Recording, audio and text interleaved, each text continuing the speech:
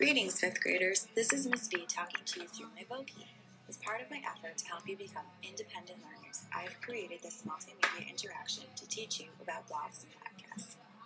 If you remember, we briefly discussed that you will each have your very own blog using kitblog.org.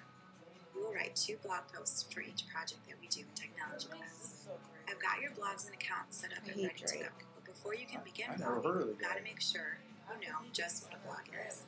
You might be wondering why I've included podcasts as part of this lesson. I think there are some interesting similarities between blogs and podcasts, and I hope you'll learn more about these throughout this interaction. We'll return to this idea later. Work your way through this interaction and make sure that you take the Google form quiz to show me what you've learned. I'll see you again at the end.